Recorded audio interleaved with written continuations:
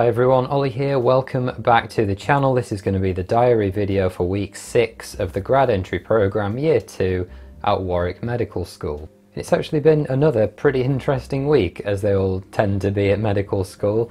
Just a quick reminder before I go anywhere that I'm still running my giveaway of the Modern Medical Student Manual by Dr. Chris Lovejoy. Absolutely essential reading for any medical student or future medical student. Has lots of tips on how to study effectively, how to make the most of your time at medical school, and how to become a successful doctor afterwards. How to make your mark on medicine. That's the tagline. There are 2 ways to enter the giveaway.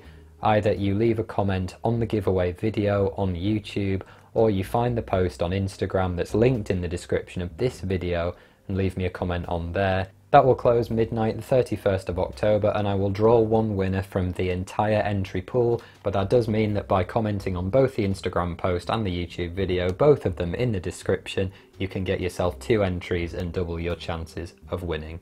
So Monday I was back in at George Eliot Hospital. We do 1 day a week on clinical placement in AC1, which is the first few months of year 2, and I was with the outpatient clinics. First thing in the morning I got to sit in with an inflammatory bowel disease clinic, so that was talking to people who had Crohn's disease or ulcerative colitis, kind of autoimmune disorders that affect the digestive system in different parts. And that was really good, I think, because block 1, actually looking back, I really enjoyed. So that was sort of abdominal viscera, anatomy, physiology of the digestive system, the liver, spleen, pancreas.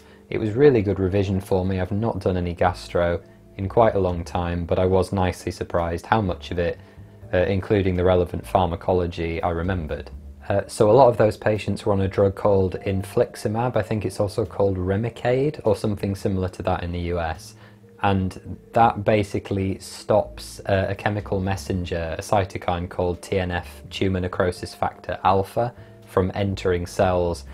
It's quite complicated, but basically the way it works is it stops the cascade of protein changes that happen in rheumatoid arthritis. I'm not actually sure how infliximab works in Crohn's disease, but my best guess is it's going to stop some part of that reaction cascade pathway, which will then stop that autoimmune damage of the bowel.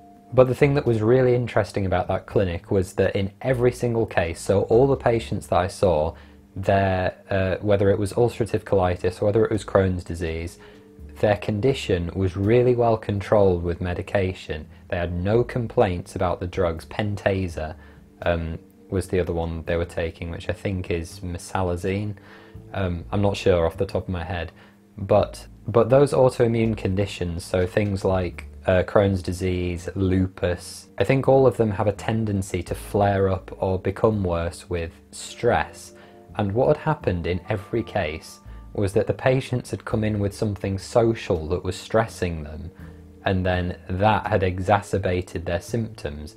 So it wasn't like the disease as such, it was something social, socio-psychological that was happening to them in their lives that was stressing them, that was causing the symptoms. So a lot of what happened in the clinic was just talking to them about their problems and how they think they might be able to solve them for themselves, because the medication was sort of working, you know, as best as it could, and it was controlling them most of the time. It was just these new flare-ups. So it's just one of those cases where it's a bit more about like life management and treating the patient holistically and looking into all the options available. Later on in the morning, something interesting happened as well, not in the same clinic, but elsewhere in the hospital. I was speaking to a patient, and they started talking about holistic treatments and basically alternative therapies, what I would call alternative therapy. I should probably get this out of the way. I'm not sure whether I've talked about this on this channel or not. I completely do not buy into alternative therapies.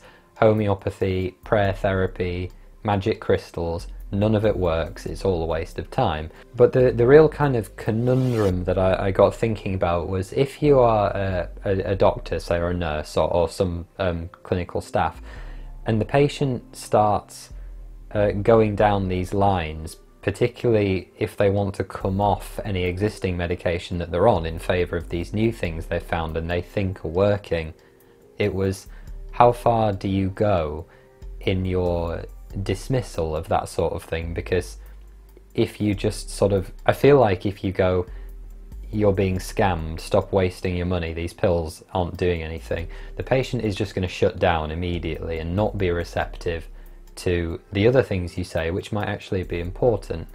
And you know, that's something I'd like you guys, if you've ever had an experience like that or have any strong thoughts one way or the other, in terms of clinical professionals, where do you think that line is as to how much you should say? Should you just let them get on with it if it's not obviously harming them? Do you think, as someone who is meant to be educated about these things, do you say, you know, look, in my professional capacity, I don't think this is a good idea? What do you think? Then that afternoon I spent with an F2 doctor for bedside teaching. So I have 5 sessions of what's called bedside teaching during AC1. I've had 3 of them now. And what that means is we follow a doctor, it could be a junior doctor or a consultant or a reg, on the wards. They find patients for us to talk to that usually have some interesting presentation, and then they'll watch us take a history and then perform a focused exam on that patient. But what was really nice about this one was that it was a relatively new F2. She was really lovely, and with F1s and F2s particularly, what's nice about being around them is that they're like the closest thing, or they are doctors, they're the closest thing to us as medical students, and they're doctors, but they've still got so long to go in their own careers. That's the nice thing. They're like the next stage. Well, I guess there's us, then there's final year medical students, which I guess are a stage of their own, and then there's F1s and F2s, which are, yeah, the next step on from being a medical student. So it's always nice to spend time around them. Tuesday I didn't write an awful lot in my blog, which wasn't very helpful, but what we did focus on in our SSC, which is on medical education, was talking about the steps involved and the progression of things that you do when it comes to teaching. For that session, we all had to bring a clinical skill that could be taught in 1 or 2 minutes, and we had to teach someone else in the class, just in little partners. The challenge of it was kind of thinking through why and how you were doing it. So I chose to do percussion, the sort of tapping on a patient who might be on their abdomen or their thorax or something, to elicit a percussion note, and it might be dull or resonant, but it allows you to check for maybe enlarged organs or fluid or masses that shouldn't be there, things like that. It's a really quick thing that you use in a lot of focused exams, and it's really simple. I don't know whether you can hear that or not, but I'm sort of tapping my knuckle. You're trying to elicit a note of some sort, and I was teaching this to one of my colleagues who was himself a nurse, so it was nothing new to him, but it really got me thinking about, you know, what's the best logical order to teach something like this in? How much information do I give beforehand? Do I tell them what it's for, what percussion is for, like I've just done with you guys, or do I wait until after I've shown them how to do it before I tell them that, or do I see if they can work it out? How much knowledge do I assume the person I'm teaching has? How can I assess that they're doing it properly? There's all these little questions that do come out of it, and just moments like that make me really glad that I've taken the SSC. It is a lot more work than I thought it was going to be, but in terms of improving my own teaching technique, I think there's a lot you can take away from the sessions. Then in the evening we taught a seminar with our first year students, which is always really nice, and I was teaching vertebral levels, anatomical planes and vertebral levels.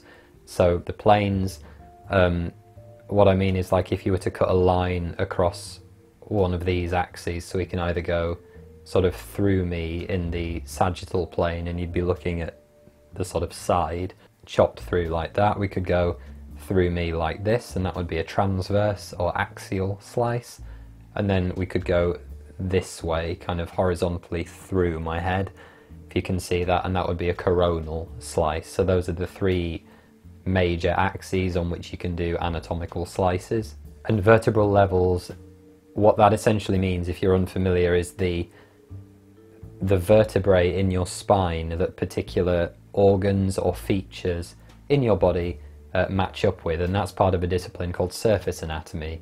without looking inside someone, you can assume from where their vertebrae are roughly where you might find certain organs and structures. So for example, the sternal angle, the sort of bit where your sternum dips downwards, that usually sits around T4, T5, so your fourth and fifth thoracic vertebrae. You might have the celiac trunk, which supplies most of the foregut. That sits around T12 usually, and then the superior mesenteric artery, which supplies the midgut, you're talking L1, so just one vertebrae lower. They're a bit abstract if you've not seen them before, but when you're looking for certain things or working out what anatomical structures could be impinged by nerve damage or masses or ischemia, knowledge of where things sit is really important. Wednesday I did an enormous bulk cook. I had a load of food arrive on the Tuesday, but I got 3 whole chickens. I'm going to talk about food for a couple of minutes, because I've started meal prepping a lot, which you may have noticed if you follow me on Instagram. Follow me on Instagram, PostGradMedic, it's a great time. So I prepare 2 or 3 weeks worth of meals in advance, and I really recommend it because it saves so much time in your day. You will spend maybe an afternoon cooking, so I was cooking and butchering these chickens and doing a load of rice and vegetables and things, but you only have to do that once, and then you don't have to do it again for like 3 weeks if you do it right, which is so nice. It saves so much time in my day that I can then use for other things, and it's cheaper as well, because if I buy chickens, for example, whole chickens, which are often reduced, instead of just buying already butchered breast or leg meat, I can use the entire thing, cook it, remove all the meat, put it in a big tub, use it to make whatever I could make, fajitas or curry, or I put it in a paella before. Anyway, that's enough about food, because Thursday was the big night of the year. Thursday was doctors and nurses. Now, I think medics have a bit of a reputation for partying hard. Basically, they don't get much time to party, so when they do, they go all out. Doctors and nurses is kind of the epitome of that. It's the big yearly event at Warwick Medical School. So what basically happens is, and think of this what you will, I'm just reporting what happens, but the guys dress up as kind of the sexiest nurses they can, usually complete with some sort of facial hair. And then the girls will tend to dress up in scrubs and stethoscopes and put like male facial hair on. It's a bit stereotypical. It's a fun evening. And it's really funny to see everyone dressed up. And people go all out on these costumes. So that all goes down at a club called Casbah in Coventry. And this year, which was a new fun experience, because it's mostly first, second and third years and some finalists that go, like the entire medical school convenes for this thing. I was sat in the kind of entrance to the club just waiting for my housemates to come out, and this was maybe 2:30 when we were preparing to go home. The first years had the anatomy day at 8 AM the following morning, so heaven help them. But as I was sat on the steps in the bit outside, quite a few first years in a very drunken state came up and were sort of, "Oh, I love your videos, they were really helpful." And that was very funny. But actually, having done the videos and having people already know who you are without having to do the kind of awkward introductions is a really nice barrier breaker, because there just is no barrier, so people will happily come up and just say hi. And that's genuinely been a really nice experience. It's been very positive. And then, because I'm an idiot and I don't think far in advance, I'd actually given myself a 9 AM meeting the following morning, so I got very little sleep. But that brings me to the other kind of big thing that's going on right now, which is this MMI day, because I can't remember how much I've said before, but basically we're putting on a free multiple mini interview prep day targeted at disadvantaged postcode schools in the Coventry and Warwickshire area. That is to say, those schools that fall under the university's widening participation scheme. It's been a lot of work. We're still getting sponsors together, but they're coming in. We've got a ton of volunteers. We've got staff interested in helping out as well. We've got students writing to me from other medical schools asking to come and help. And what this is all kind of leading to, and what I've had to do now, I realised a while ago that because I was offering to do the free interviews on this channel, and a great many of you I've done those with, I think I've done about 50 now, and been able to get feedback to most of you, but not all, sadly. Sometimes it logistically hasn't been possible. That needed spinning out.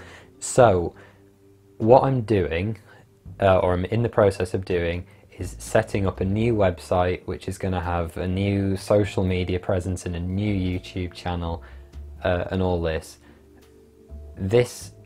So that website is going to basically become this project, and then the MMI day is going to fall under the purview of that project. And I think that's a great way to make sure that both are long-term sustainable.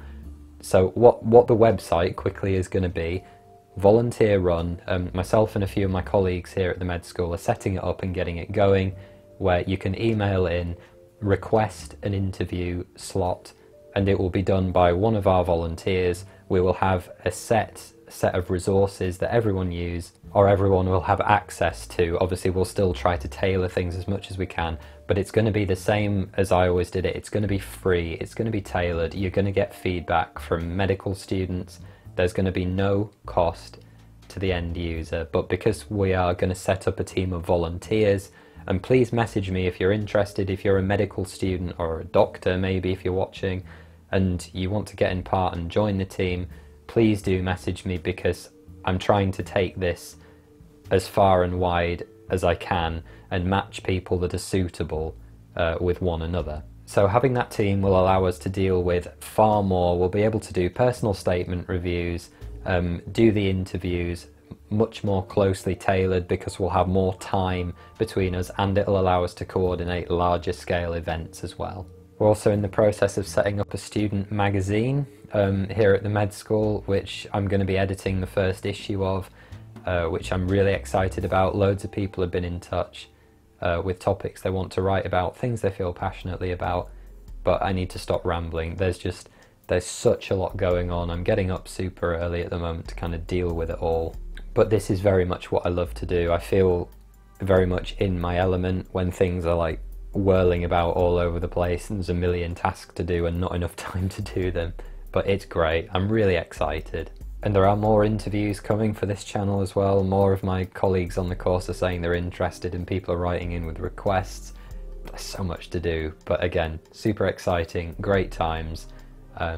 Looking forward to starting full-time clinical placements after Christmas as well. So thanks very much for watching, guys. Please be sure to hit that like button for me, leave a comment, subscribe, and don't forget to go and check out PostGradMedic.com for more free content just like this. Take care, and I will see you next time.